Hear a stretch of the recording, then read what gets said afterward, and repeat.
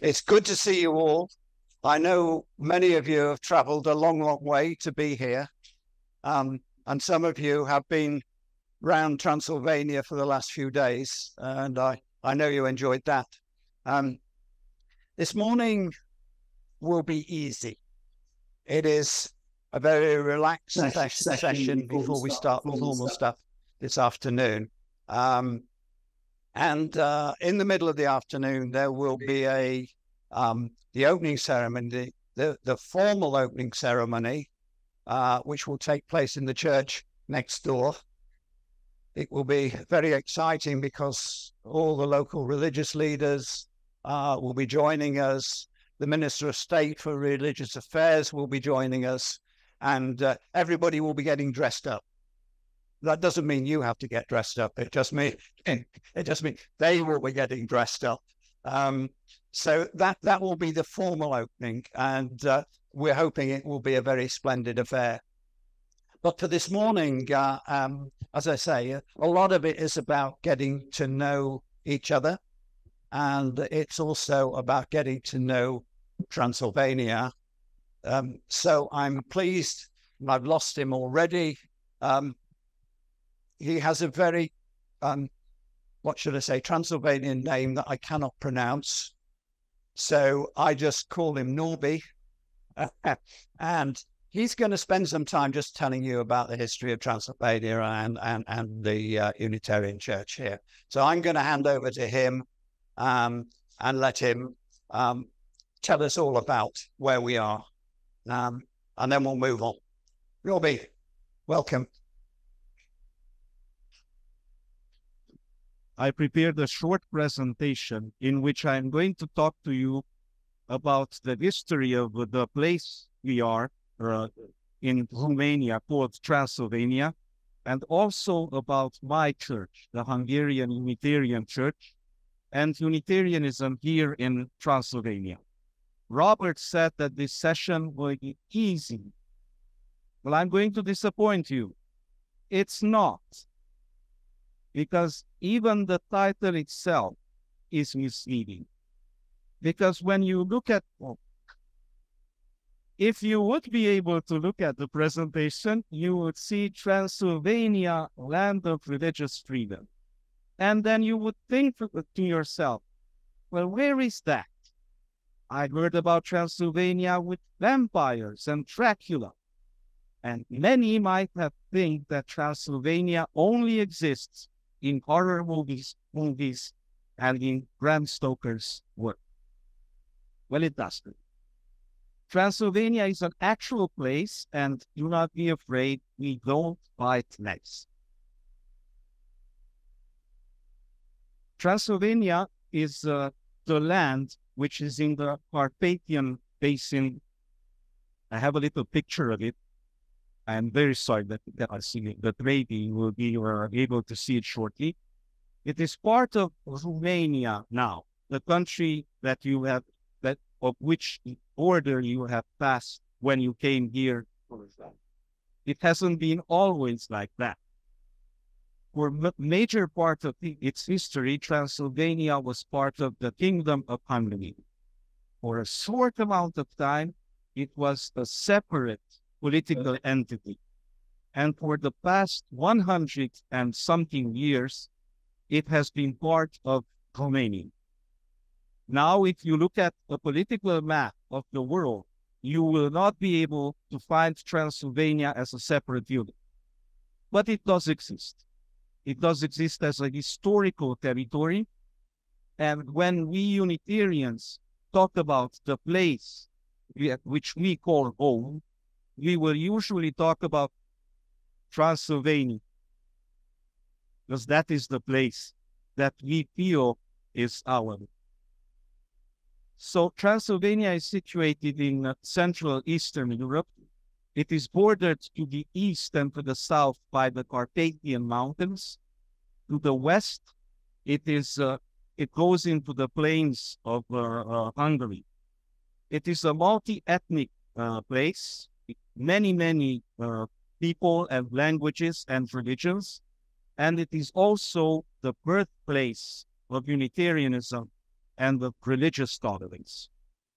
When we talked about what the emphasis of this presentation should be, I have been requested to talk about the history of religious freedom that is linked to Transylvania.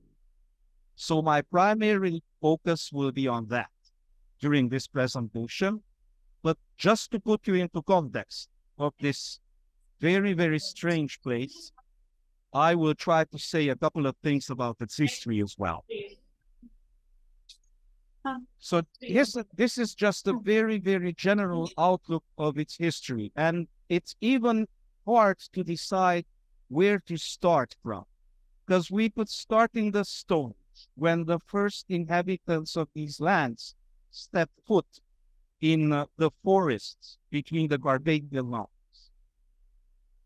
But still, I have decided to start from a point where we enter medieval times and medieval history, and this is the Hungarian conquest of the Carpathian Basin, which happened in the 9th century.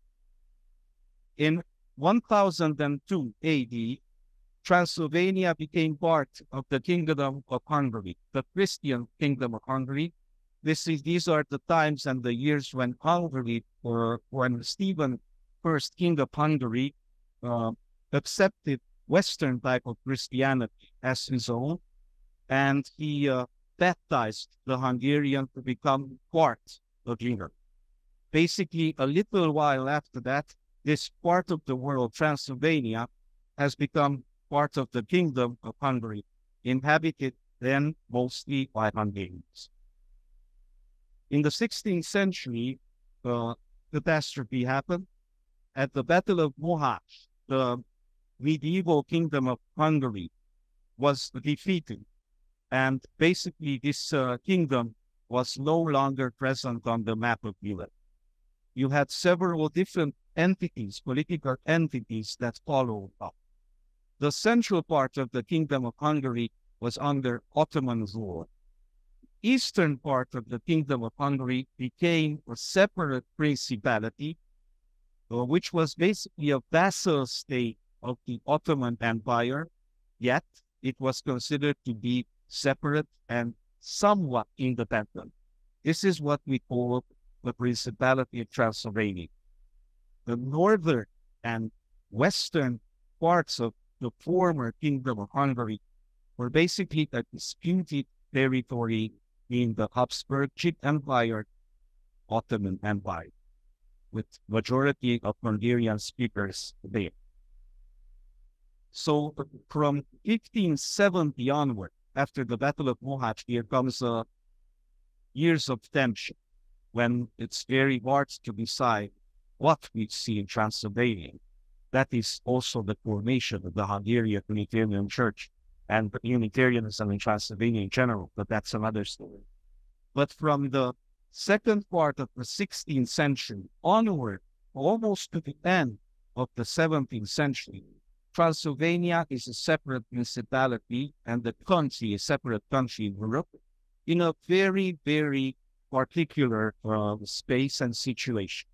It is situated between two large empires who are constantly at war with each other, Ottoman Empire and the Habsburgic Empire. And both empires, they play on these lands. Both of them say that they want these lands to be theirs. So for the Principality of Transylvania, it was always a necessity trying to find the balance between the two great empires in order to exist. By the end of the 17th century, that was already impossible. Transylvania became part of the Habsburgic Empire. It became the principality, but it was part of the empire already. So it's lost its independent status, and it was part of the Habsburgic Empire all through the centuries that followed. In 1848, that's the Hungarian Revolution, the Great Hungarian Revolution of the mid-19th century.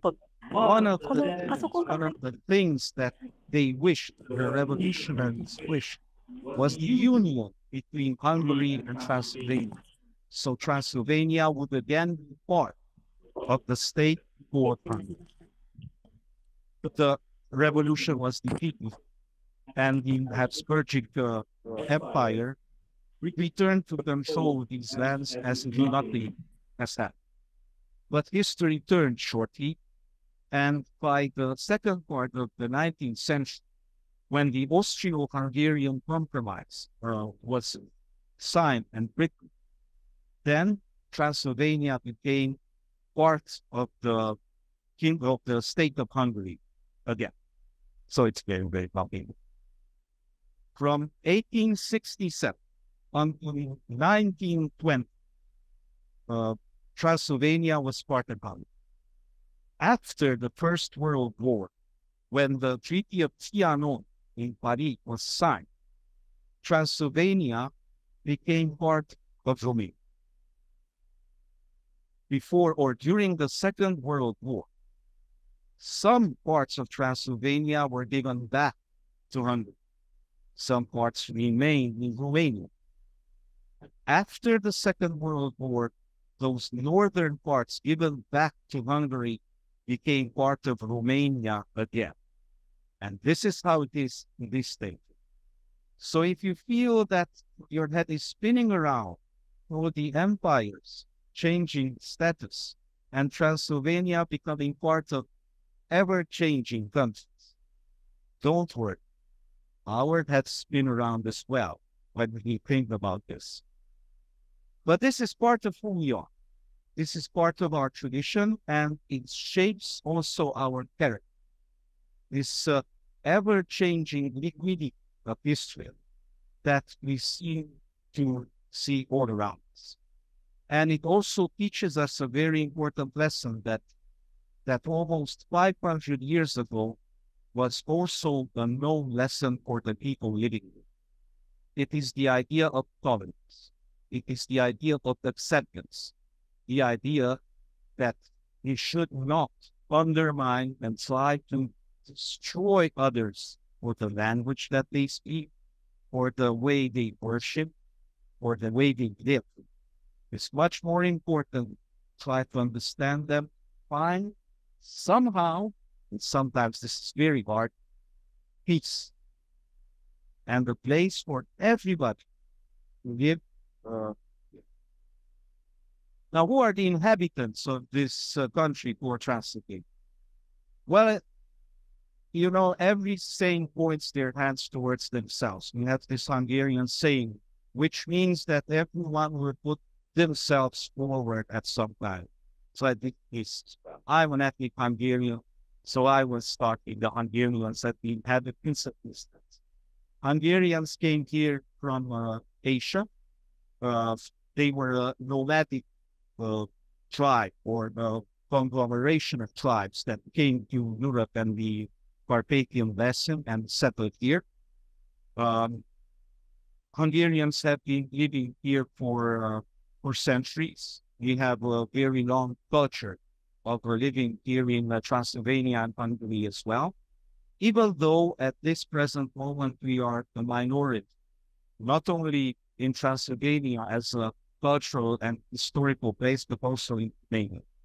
At this moment, there are around 1,100,000 Hungarians living in Romania.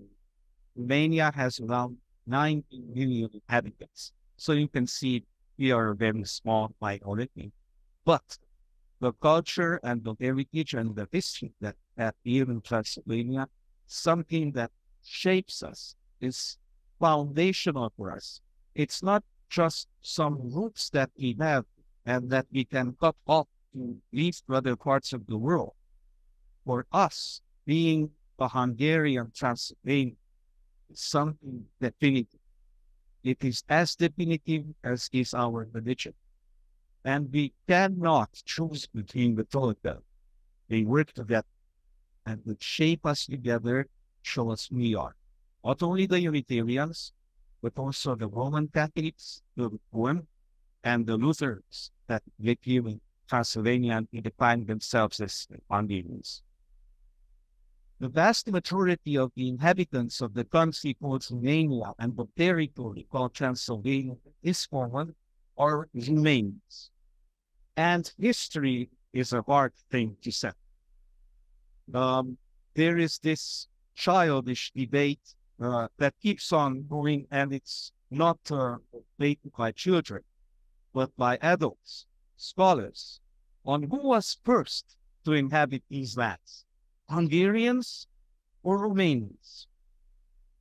This will never stop, because this is not history. This is ideology. And because it's ideology, then you will always have people saying the other version of this. We do not actually know how and when Romanians appeared here in this part of the world called Transylvania. The Romanians will say that Romanians are the primordial inhabitants of these lands. They say they are a mixture of the Dacian people, the tribes that lived here in the first centuries of the modern Iraq, and the Romans that conquested these lands. And from this mixture came the Romanian people who have been inhabitants of these lands for thousands of years. Now, I'm not going to go into the details.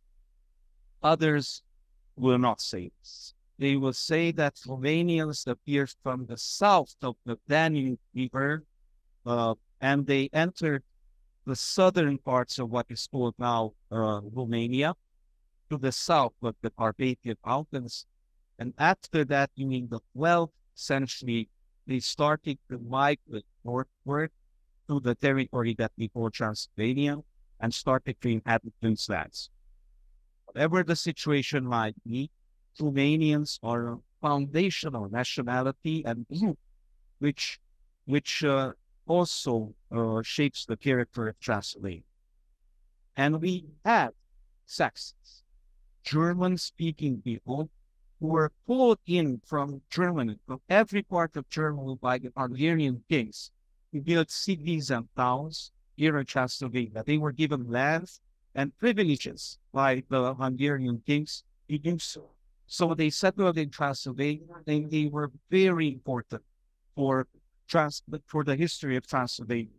This city that you are in, Kolozsvár, is also called Klausenburg, which is the German name for Kolozsvár. Kolozsvár is the Hungarian name, Klausenburg is the German name, and Nurs and Nusnapoka are the Romanian names, just to show you how wonderful our history is. But if you want to speak in Latin, then you might call it Claudiopolis. Or if you do not like that wording and you might like a more Yiddish name for the city, then you can call it Preußenburg. And so even the names of our cities, towns, and villages show this diversity of nations living together. So the Saxons came here in waves. The first settlers were Teutonic knights that settled in the southern part of Transylvania.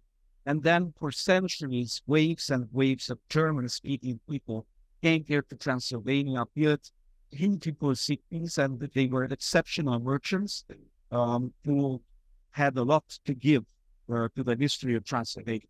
Now their tragedy happened in the second part of the 20th century, during communist period, when the dictator of Romania, called Nicolae Ceausescu, I think is quite famous internationally, or infamous internationally, the dictator of Romania, Nicolae Ceausescu, decided to basically sell the German-speaking people to Germany.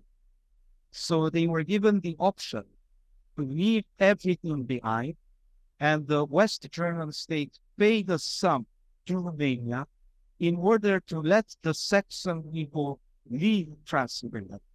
And it was good business. So the majority of the Saxon German-speaking people, obviously, when they had this chance to leave this extremely hard times that were here in Transylvania, they did that. They migrated, they went to Germany, and they left everything behind. So when you now visit the old Saxon villages in Transylvania, especially the villages, you will see beautiful large houses that are in terrible states because they are not inhabited. You will see fortified churches with strong walls and bastions and with hundreds and hundreds of years of history behind them, without windows, without roofs, collapsed because the people who built those churches been left. And only in cemeteries you will see tombstones of people with German names written on them. But you will not hear German words on the streets of these images. It's basically the people we call Saxons, in not longer have Transylvania. We have had Jewish people living in Transylvania for centuries. And the tolerance that seems to be part of Transylvania shows in this aspect as well. Even in the 17th century, where intolerance toward the Jewish people was present in every European country, here in Transylvania, Jewish people were permitted to even settle, which was something that did not happen in many European countries of the time. They were merchants, primarily. They brought goods from different parts, and they also shaped who we are. They also shaped us religiously, because at some point in our history, just to make it even more complicated, there were groups of Hungarian ethnic from our Unitarian faith migrated toward the ways Jewish people worship and believe, and became secular people, the Hungarian people who had Jewish ways to continue their lives. Unfortunately, they are no longer present on the map of people living in Transylvania. We have Armenians living here who migrated from their own lands in the east because they were persecuted, and they slowly, as merchants, arrived to Transylvania, and because they received and they felt welcome here, they settled. We have large communities in many parts of Transylvania, Bergensen, around the town of Racz, and so on, which were built by these Armenians. We have Roma, who also came from the south. Their history is a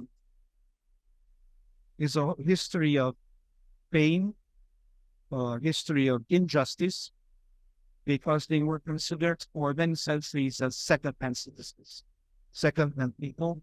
We have basically any rights. And we have Slavians, also Germans, who was settled in the western and northern parts of Transylvania in the 17th and 18th century. Also worked the land, built towns and cities, and who also, the majority, also left Transylvania in the second part of the 20th century. And the list would go on and on before the nationalities and smaller and larger groups. And we could subdivide these groups into subdivisions and ethnic groups among the larger nationality, but that would make it too complicated for this easy presentation that Robert wanted to have today. Are you still awake? Is your head spinning up? Okay, so let's talk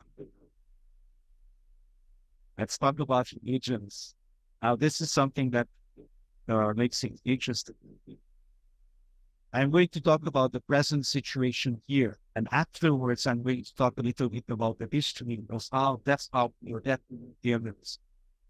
And I'm going to start with the largest denomination at this moment, which is the Orthodox denomination. I have put in brackets the majority of the worshippers of those different denominations.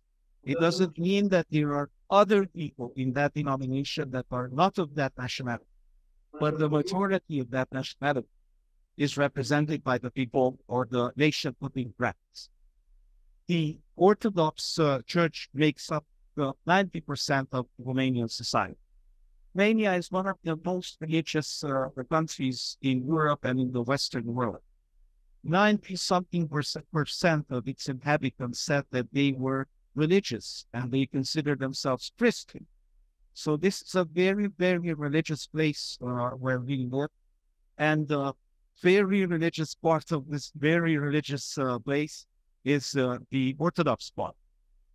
The Romanian Orthodox Church is not only a religious power, it's also a political power. And it has been a political power in this country, and especially among the Romanian nationalists, for many, many years, maybe even centuries.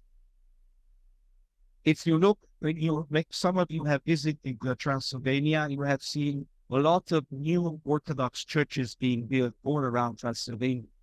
They are expand the churches and the congregations, Orthodox churches and congregations here in Transylvania. Another large religious group and denomination living here are the Roman Catholics. Now we have Roman Catholics who are ethnic Romanians, and we have Roman Catholics who are ethnic Hungarians. We'll have the honor, as far as I know, that the Archbishop of the Hungarian Roman Catholics will be here today with us at the opening ceremony in the church. You can see they worship in the same way, yet structurally they are two different, basically church entities. The Romanian-speaking Roman Catholic Church, with its center in Bucharest and Racz, so the eastern, northern part of today's Romania, and you have the Hungarian-speaking Roman Catholics with their center in Budapest. We have a very tiny community and shrinking community of Lutherans, followers of Martin Luther.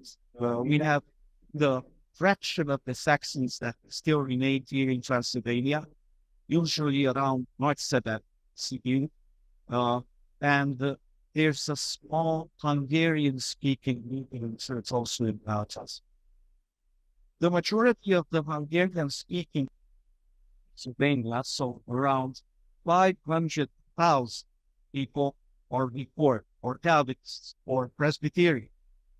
Choose whatever name you want to call it. They are the majority of the Hungarians here.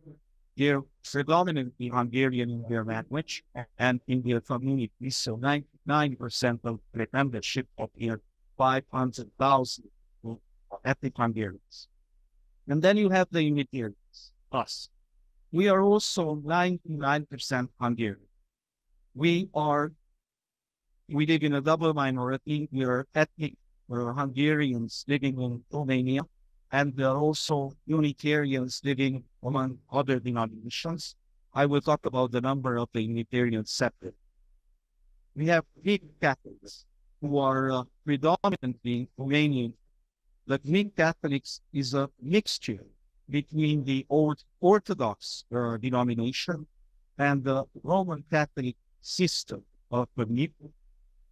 And the Greek Catholic Church of Romania has had a foundation impact on the national character and the development of the Romanian people living in Transylvania. They are very important. Look at the history of the Romanians here. Yet they were persecuted during communism when made legal. So the Greek Catholic Church was put outside of the law during the communism. And we have Baptists who are Romanian and Hungarian in their nationality. We have Adventists, Romanians, Hungarian, and Roma people. We have Jehovah's Witnesses, and we have the plethora of other denominations, groups, and religious churches living here. You might ask yourself, we have talked about the Jewish people, yet we cannot see them on the list. And this is a tragedy that I want to talk about, Cecily. It is a tragedy of the 20th century. Here in this city, we have this beautiful event now.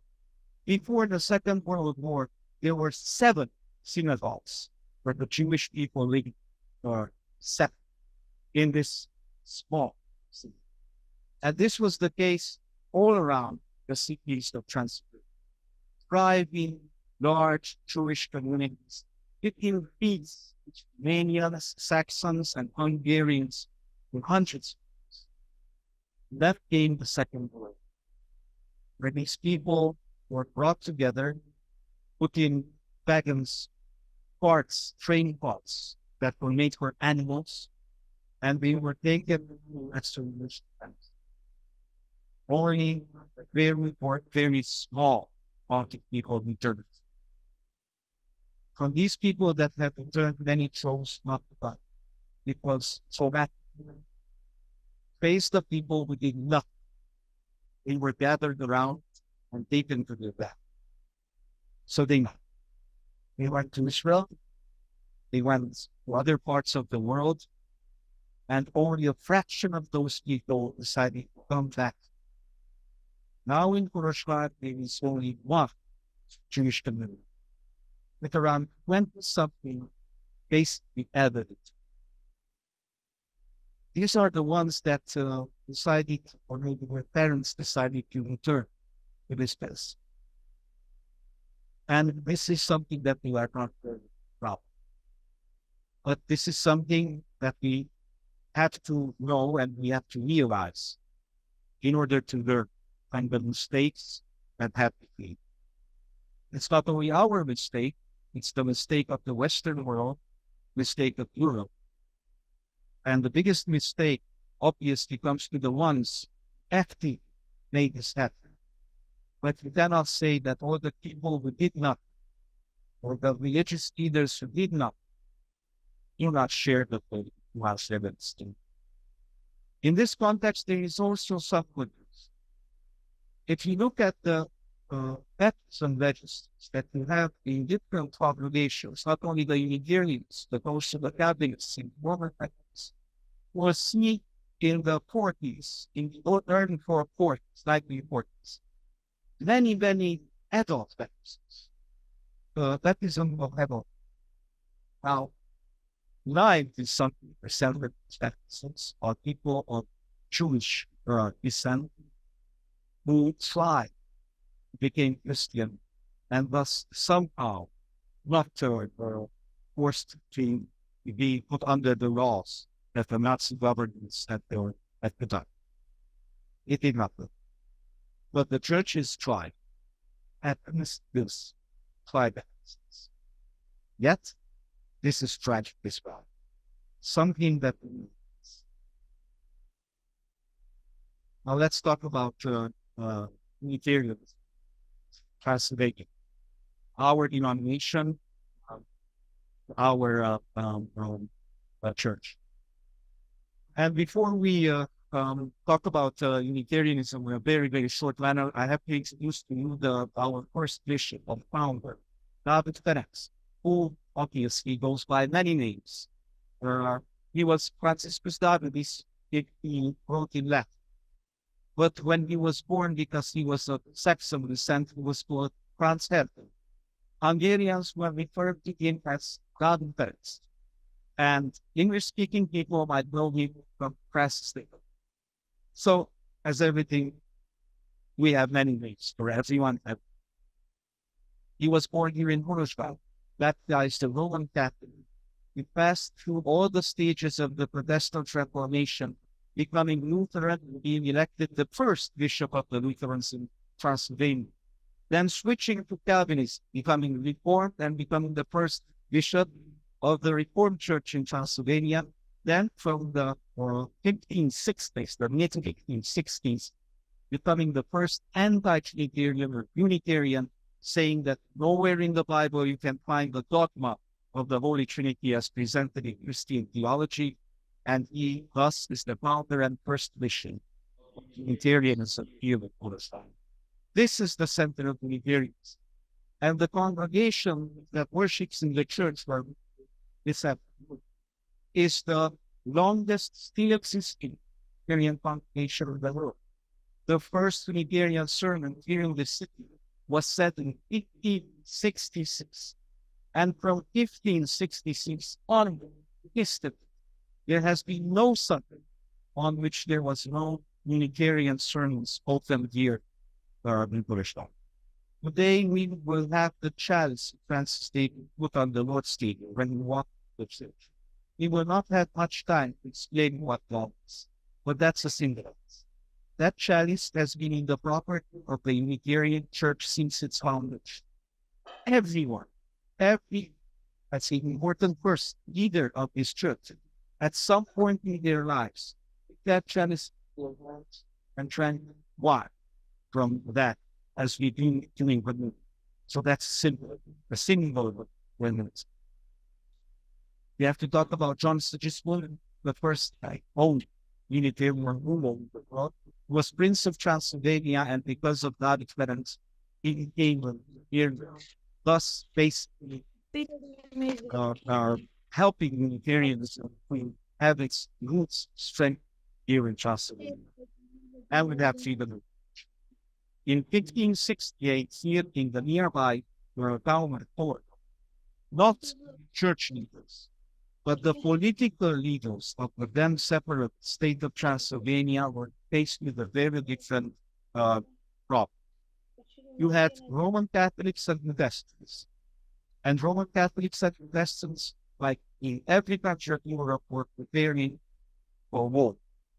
You decide which denomination would be strong.